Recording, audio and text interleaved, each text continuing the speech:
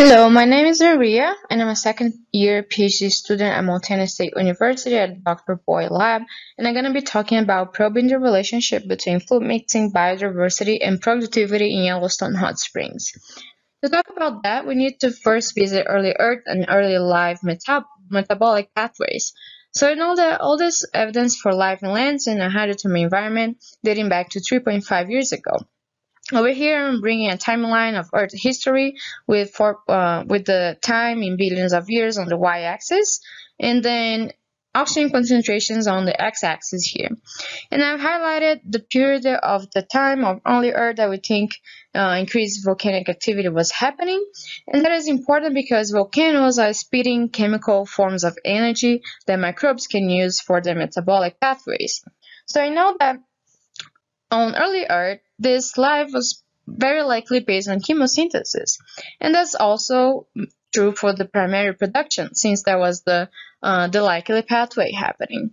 So we know that since the beginning of Earth history, life was chemosynthetic, and of course that changed when life figured out how to use sunlight to then be able to do photosynthesis, and that changed Earth's surface and atmosphere a lot.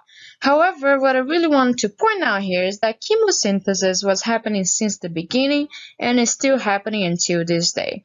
So, of course, photosynthesis has taken over a lot of this primary production responsibility. However, we can still find environments to study chemosynthetic primary productivity that is not only on the deep sea or on dark environments.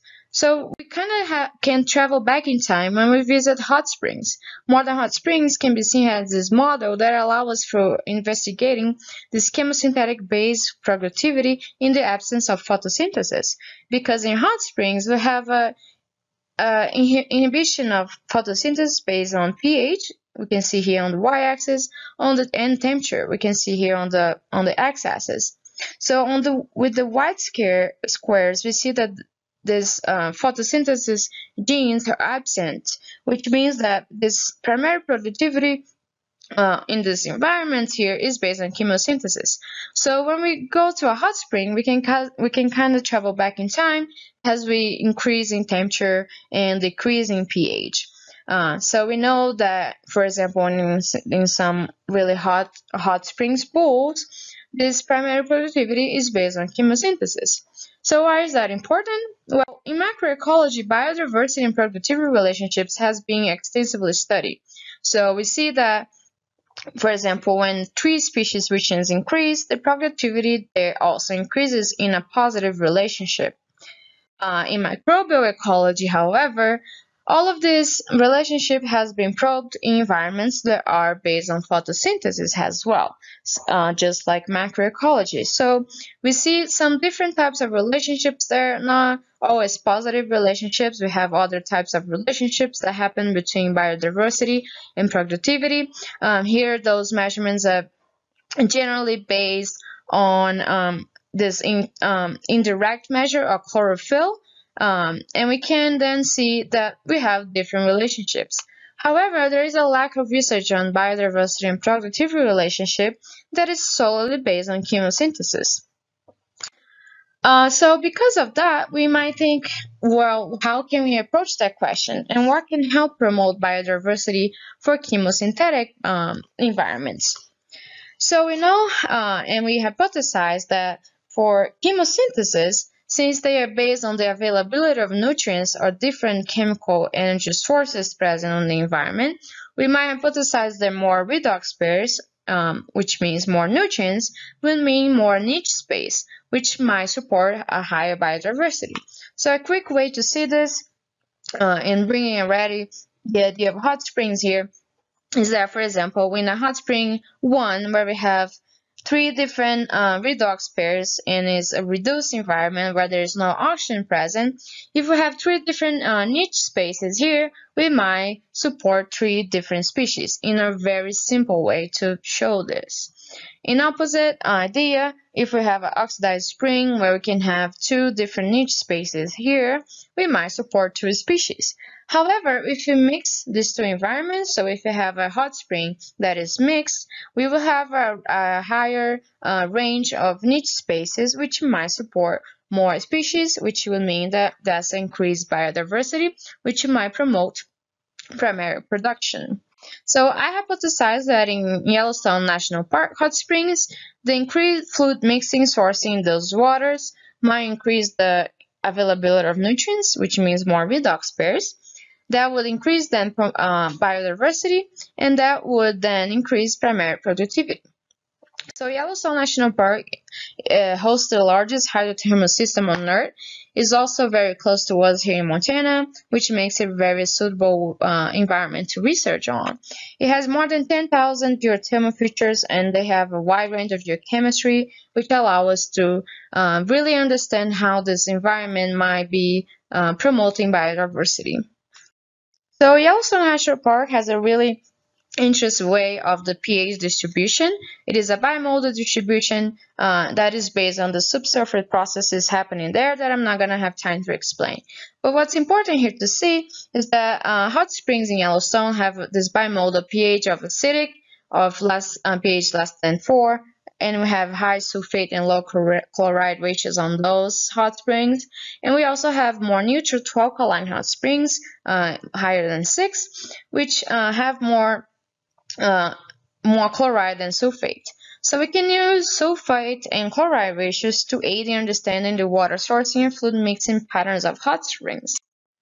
Another way to visualize this is plotting that in a sulfate chloride ratio. So you can see here that low sulfate, low chloride means that these waters come from rainfall and snowmelt.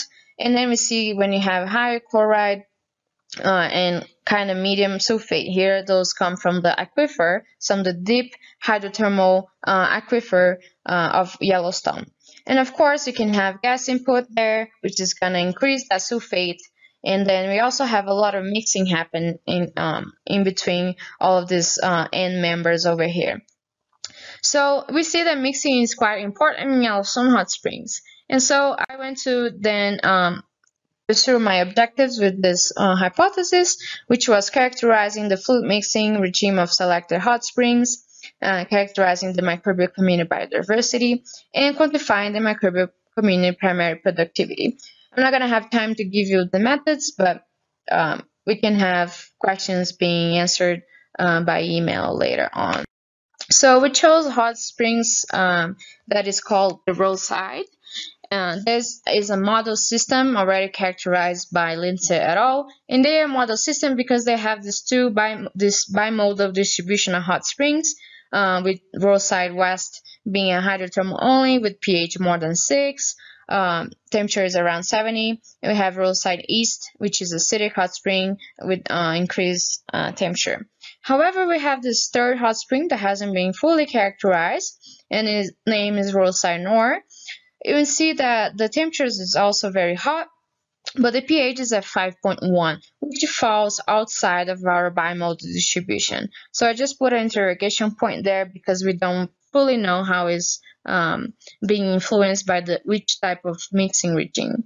So that was my first objective, and I'm just going to bring you here that plot of sulfate and chloride again, and plot my hot springs in here so we can understand the water sourcing.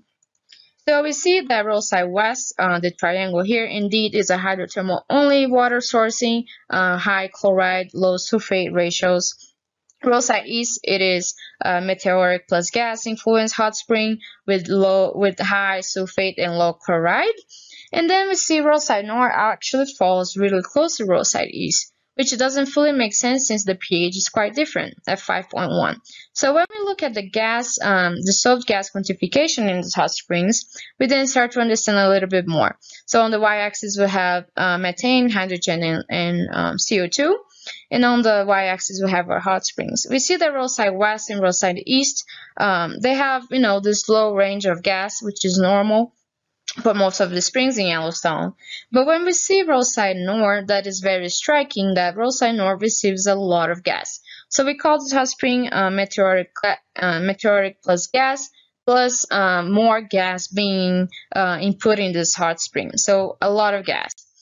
And that makes sense when we visit our map again, and I show you that there is a fumarole right across Roadside North. So that means that Roadside North is in this line of this gas input, and then this pH is likely being buffered by the CO2 bicarbonate system. And then we can then conclude that Roadside North is the result of extensive fluid mixing when in comparison to the other two hot springs.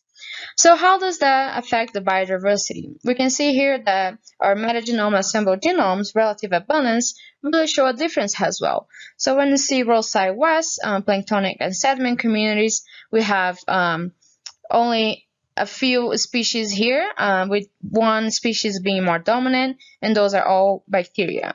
When we look at Roadside East, we could only have DNA for the planktonic community and not sediment, but we see the same trend where one species is more dominant. And then when we see, and then it's archaea based. When we see Roadside North, both planktonic and sediment communities are more evenly distributed abundances, and they have a mix of bacteria and archaea. So that means that when we look at more in detail statistic analysis of diversity, such as symptom index, we see that Roadside North has more biodiversity.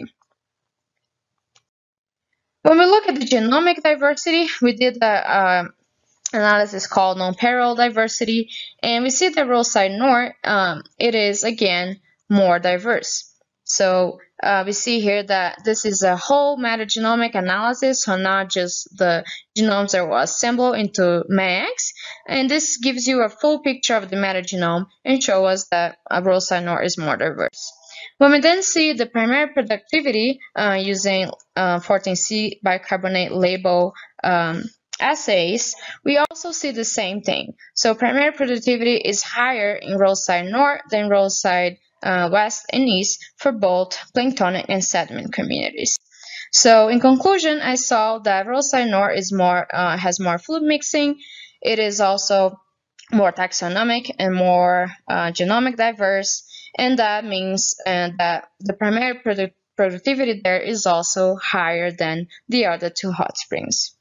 Here are some future work where I need to finalize functional diversity analysis and maybe test my hypothesis in a larger sample size while holding the temperature constant, since that could have some influence. Here are some acknowledgements, and thank you for listening.